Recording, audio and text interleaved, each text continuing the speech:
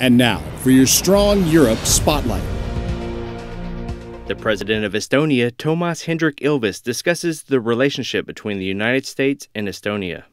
There is a fundamental belief in my country that the United States is a force for good and for freedom, and we highly value the role the United States has played in defending liberty throughout. I mean, we are one of the most pro-U.S. countries in Europe. So, I guess 88% of our people support the U.S. troop presence in my country, and we like to repay that as well. And of course, we also understand that you have to be strong and fight for your freedom. So, in that sense, the whole key to a functioning NATO is that different allies work together, get to know each other, know how to operate, but ultimately NATO will stand or fall on how well we work together, and that is the goal of these exercises.